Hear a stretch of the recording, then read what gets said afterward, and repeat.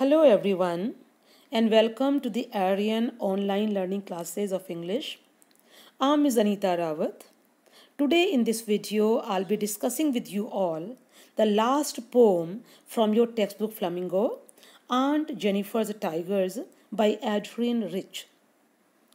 Dear children, if I ask you to guess about the poem by looking at the title, I'm sure most of you will guess that these are Aunt Jennifer's pet tigers.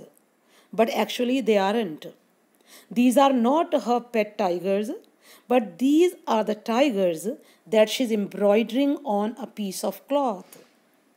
And these tigers are symbolic of male dominance and male authority that we see around us in the society.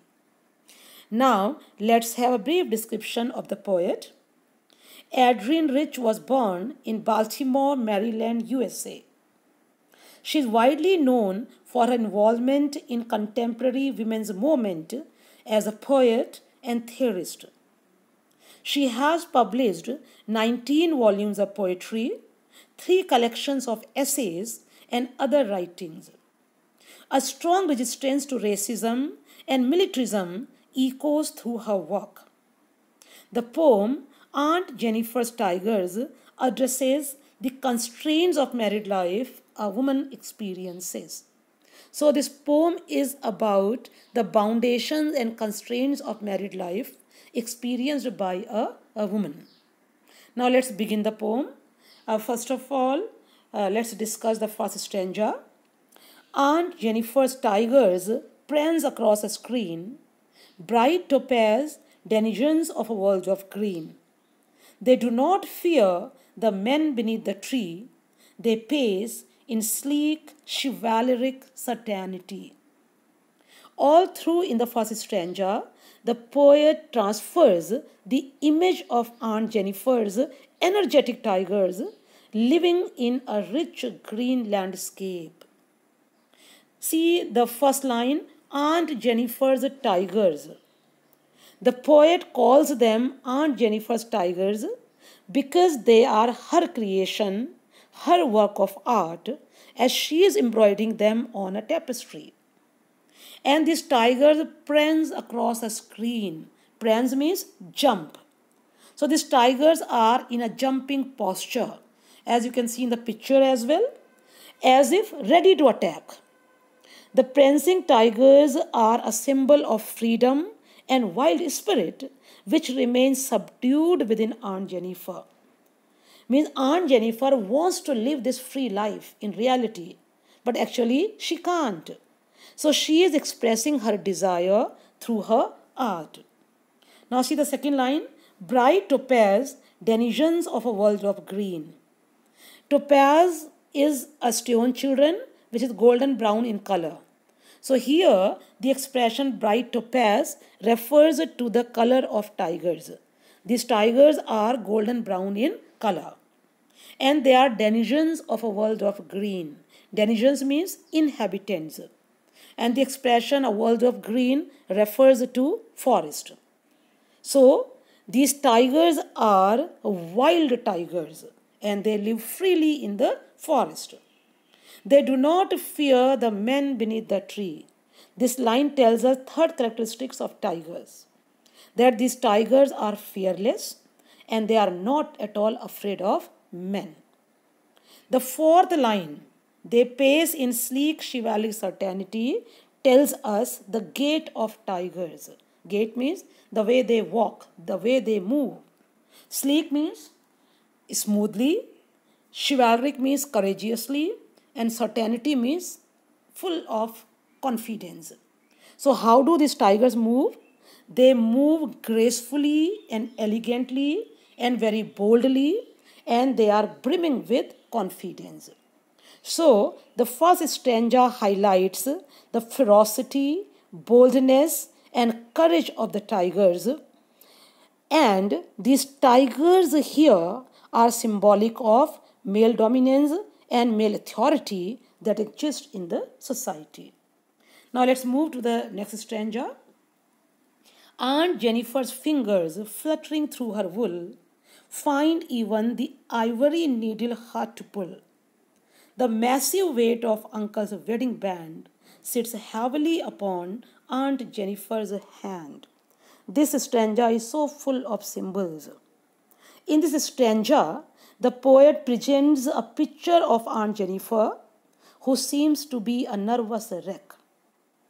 The oppression and constraints of married life have made her weak and terrified.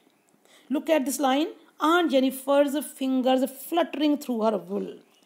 When she is doing this needlework, her fingers are fluttering, means her fingers are trembling. So, trembling fingers, it may be a sign of agitation, as she is having great difficulty pulling her ivory needle while she embroiders these tigers. You can imagine, children, ivory needle. It's so light, but she is finding it difficult even to pull out that ivory needle when she is embroidering. Meaning to say that she has become so weak and nervous, and she's always under a terror. See the third and the fourth line of the second stanza. The massive weight of Uncle's wedding band sits heavily upon Aunt Jennifer's hand. The wedding ring here is symbolic of foundations of married life, oppression of married life. It is also a symbol of male authority and dominance. Children, matrimony, marriage, binds women physically as well as mentally. Likewise, Aunt Jennifer feels burdened by the responsibilities, oppression, and authority of her husband. So, wedding band, that means wedding ring, can it be so heavy that she can't bear the weight? Actually, it's symbolic here that these responsibilities and foundations of married life are too much for her to bear. Okay, so see, the question arises, why is she making tigers which are so different from her nature? See, children, fearless and ferocious tigers are in sharp contrast with docile, timid, weak, and nervous Aunt Jennifer. These tigers are incredibly different from Aunt Jennifer, who's so burdened by her marriage all the time. Actually, she is creating an alternative world where she is living her dream of freedom. As she can't live this free life in reality, she is giving expression to her desire through her art. And that is why she is making tigers there. Now let's see the third stanza.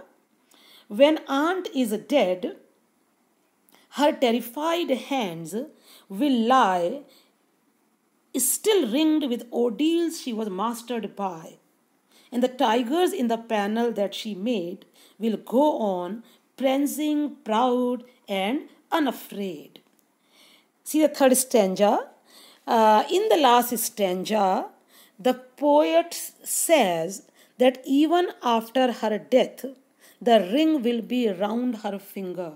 See, when Aunt is dead, her terrified hands will lie still ringed with ordeals she was mastered by. So she cannot forget the pains, trials, and tests of her married life even after her death. And moreover, her death is also symbolic here. Her death is symbolic of her complete submission and surrender to the suppression of her married life. You can see the poetic device transferred epithet here in the expression terrified hands. What is transferred epithet, children? Transferred epithet is a figure of speech in which the adjective is shifted from the noun it qualifies to the other noun. Like see, the adjective is terrified. So who's terrified here? Aunt Jennifer is terrified. But adjective has been shifted to hands, terrified hands. So this is good example of transferred epithet. Then there is one more poetic device, and that poetic device is pun, and that you can see in the word ring that is used in the second line of the third stanza. This poetic device is pun. Pun is a poetic device where one word conveys two or more than two meanings. So here, the first meaning of pun is wedding ring that permanently binds a husband and a wife into matrimony. In Aunt Jennifer's case, it has proved to be burdensome and restrictive. The second meaning of ringed in this stanza is surrounded by or bound by.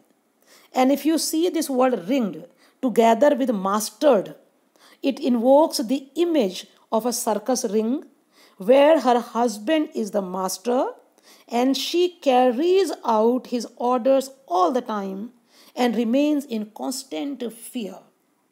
So I hope you have understood these two lines of the third stanza. When aunt is dead, her terrified hands will lie still ringed with ordeals she was mastered by. She was mastered by her husband. She had very difficult experiences of life like ordeals, and she is not going to forget them even after her death.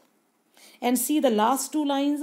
The tigers in the panel that she made will go on prancing, proud and unafraid. Means the tigers in the panel will remain the way they are, jumping, proud and unafraid. Here the poet wants to convey that a woman like Aunt Jennifer will meet her tragic death due to male chauvinism, due to male dominance and gender oppression, but the male authority in the society will remain unaffected. The tigers will remain tigers, right? The poet wants to say that this male authority will continue in the society. As an expression of freedom, Aunt Jennifer's art will also survive even after her death, but the society is not going to change. Male dominance is going to exist in the society. So I hope you have understood this poem, children, that speaks about male chauvinism and male dominance. So definitely, as I always do, after discussing this poem also, here is a message for you. But before the message, there are some symbols in the poem. So let me discuss these symbols. This poem is so full of symbols. See, tigers. Tigers are symbolic of wild spirit, boldness, and male chauvinism. Aunt Jennifer, she is a symbol of victim of gender oppression. Uncle's wedding band is a symbol of male authority and constraints of matrimony experienced by a woman. And Aunt Jennifer's death is a symbol of her complete submission to oppression. Then there are some poetic devices. Let's revise them quickly. First of all, there are many images in the poem, like bright topaz, fingers fluttering through her wool, ringed with ordeals. Then there is a transferred epithet in the expression terrified hands. We have already discussed pun in the word ringed.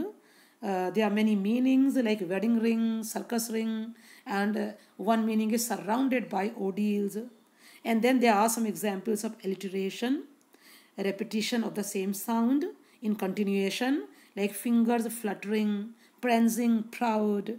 So these are the poetic devices in the poem. And now here is my message to you. Let's eradicate gender bias and disparity from the society completely. At least let's do our bit to remove gender bias from the society. Thank you.